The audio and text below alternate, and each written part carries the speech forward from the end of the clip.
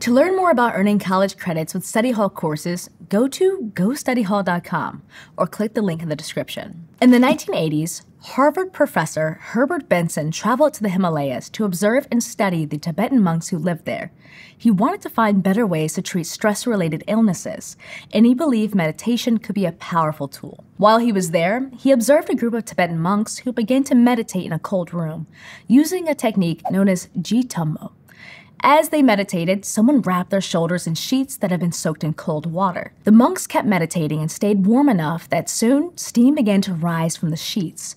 The sheets were dry within an hour. It turns out that through advanced meditation, some monks were able to control their body temperature and metabolism. Some could even sleep outside in the Himalayan mountains in winter without ever appearing to become cold. Benson believed these events showed some important things about the power of the mind.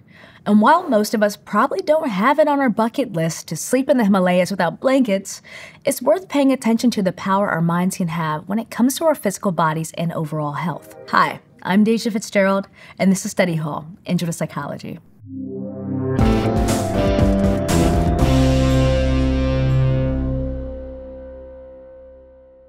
Historically, formal healthcare institutions in the United States have followed a biomedical model, where physical health issues are addressed by observing the body's physical symptoms and then prescribing a treatment or medicine. For example, let's say that you suddenly have painful daily headaches. A doctor following the biomedical model might ask if your family has a history of cluster headaches or migraines to see if there's something genetic at play. They might also ask about any past physical injuries, like a concussion, that could cause headaches down the line. After that investigation, they might prescribe an over-the-counter pain reliever to help you, and continue to check in on your physical symptoms. Depending on where you're from, this might sound a lot like your experience with doctors. The biomedical model isn't a bad way to treat human illness, especially short-duration infectious diseases. In fact, because of treatments like antibiotics or vaccines, life expectancies have risen in many parts of the world. The main problem with the biomedical model is that it's, incomplete. Many cultures around the world have always seen the body, mind, and spirit as linked, and have treated physical problems with more than just medicine. As one of many examples, Ayurveda is a healing system that originated in India more than 3,000 years ago.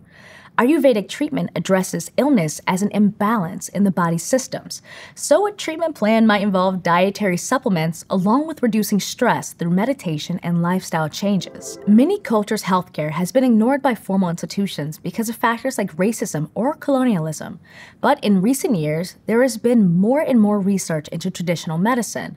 And the underlying idea of many of these practices, that physical health isn't just about physical symptoms, has more recently become a foundational principle of other kinds of medicine too. By the end of the 20th century, medical practitioners in the United States began to investigate chronic or longer-term diseases, such as cancers, stroke, or dementia. More high-quality research began to reveal how biology intersects with psychology, behavior, and other social factors to influence physical health. And through this foundational work, the field of health psychology began to emerge. As health psychology started to gain traction, so did the biopsychosocial model of healthcare.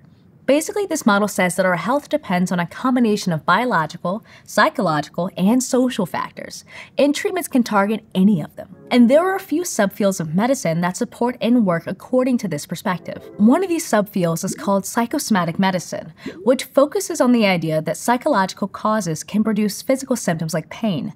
The root words psyche, which refers to the mind, and soma, which refers to the body, are smushed together to show the link between the mind and the body. Going back to that headache example, a doctor practicing psychosomatic medicine would go beyond asking about your genetic history and physical injuries. They might look into psychological reasons for your headaches, like a huge amount of stress at work, or spending time in social situations that make you feel anxious. Yep, other people can cause your headaches. If your headaches are stress-induced, it doesn't make a lot of sense to just prescribe you a new pain medication.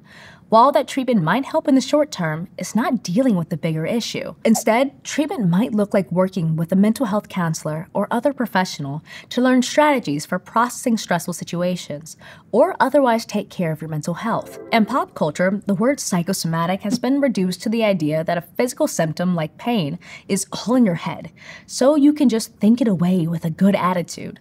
And this misconception does a lot of harm, like making it harder for people to realize that they need medical care or to receive helpful treatments. And in the United States, women and people of color are often dismissed, misdiagnosed, or told their symptoms are all in their head.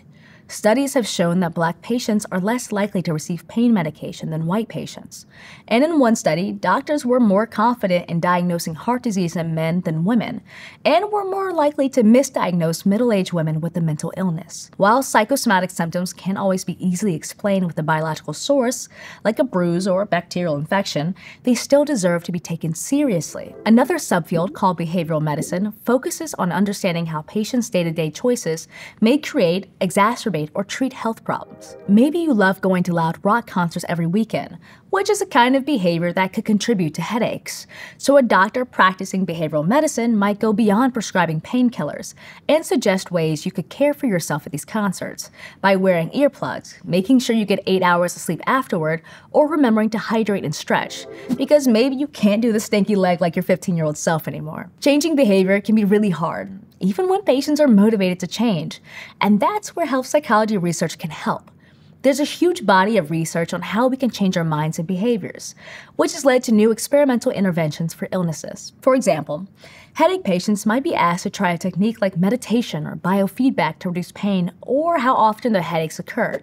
Biofeedback uses monitoring to help people understand what their heart rate, breathing rate, and muscle patterns are in the moment, so they can learn what it feels like to relax different parts of their body. The biopsychosocial approach to human health and these subfields of medicine guided by this model are meant to build on effective forms of physical health care, not replace them. We still have best practices for diagnosing and treating infectious diseases or healing traumatic injuries, but even leaders like the World Health Organization are finding that improved mental health can be essential to improve physical outcomes and to an overall feeling of well-being. And even though we've been using headaches as an example, this focus on treating the mind and the body together has been impactful on plenty of areas, including managing stress or cholesterol and quitting smoking. No matter what kind of medicine is being practiced or what illness is being treated, a big part of health psychology is adherence.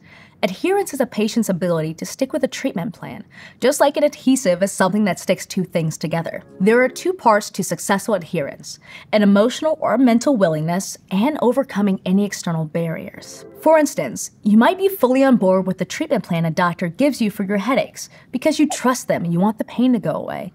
But if that treatment plan involves wearing a super special silver hat that costs $5 million, you probably can't adhere to that plan. No matter how willing you are to wear a silver hat 24/7, even if it's inconvenient, you don't have $5 million to spend, no matter how much you want to look this cool. But there are lots of very practical reasons why a person may have a hard time adhering to a treatment plan. The doctor may not communicate the plan clearly, or it may be expensive and not covered by the patient's insurance provider. Or it may require the patient to go to a clinic several times a week, which requires them to take time off from work and find childcare and transportation. So a huge part of health psychology is researching how to create treatment plans that actually fit into people's lives and implementing them appropriately. Even if that expensive silver hat is technically the most effective and coolest headache treatment, you might be better off with the second best option, so you can actually afford and adhere to the plan. Like a $5 over-the-counter medicine that won't help with the worst headaches, but will help you manage most of the day-to-day pain. Researching adherence is tricky too, because it typically involves asking the patient and their care team about how the treatment plan is going, which can lead to a wide variety of responses. Sometimes, researchers combine those surveys with other measurements, like doing biochemical testing to see how someone's body is responding. When a medical professional only sees their patient for a few minutes every once in a while, maybe only enough to outline a plan, they may not see the adherence or results they hope for. But the field of health psychology intersects with lots of other community initiatives to provide healthcare and promote adherence to treatment plans. For example, in many communities where access to healthcare is particularly low, a very effective model has been the addition of community health workers. In many cases, these workers visit patients in their own homes to prevent crises through education and checking in. Community health workers can help with adherence to a treatment plan or reinforcing messages from a medical professional. On a visit, a community health worker might find out that a patient has misplaced a medication, forgot to get a refill, or wasn't sure about their medication schedule. These short visits may save the patient a whole lot of suffering and the whole healthcare system a lot of money, since sticking to an effective treatment plan is way less stressful than a sudden health emergency. While community health workers are just one example of a systemic change, they're a really powerful example of the long-term positive outcomes that can come from health psychology and biopsychosocial care. Health psychology research represents an impressive boost in our understanding of ourselves as complex beings, and subfields like psychosomatic medicine and behavioral medicine bring a mental health focus to the foreground of treating illnesses. Which isn't to say that we should try to heal broken legs with good vibes, or that we can get over our pain and illness if we just concentrate hard enough. And there's much more to say about all of this. We'll talk more about chronic illness and the connection between our minds and bodies in other episodes. But these fields are tackling the complex work of healthcare with a combination of biological explanations, psychological studies, and social or cultural elements. And that matters because there's more to health and humans than our physical symptoms. If you're enjoying Study Hall Intro to Psychology and are interested in taking an online course and earning college credit, go to gostudyhall.com or click on this button to learn more. Thanks for watching. See you next time.